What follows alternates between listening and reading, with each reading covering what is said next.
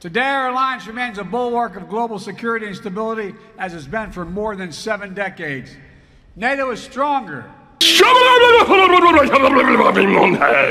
Well, no fucking shit. More energized, and yes, more united than ever in its history. Indeed, more vital to our shared future. You're a f***ing disgrace! Jesus, you got a one-track mind. It's always Politics, politics, politics, politics. It didn't happen by accident. It wasn't inevitable. When Putin and his craven lust for land and power unleashed his brutal war on Ukraine, he was betting NATO would break apart. What the hell is the world coming to? Your brain needs to reboot. What is wrong with you?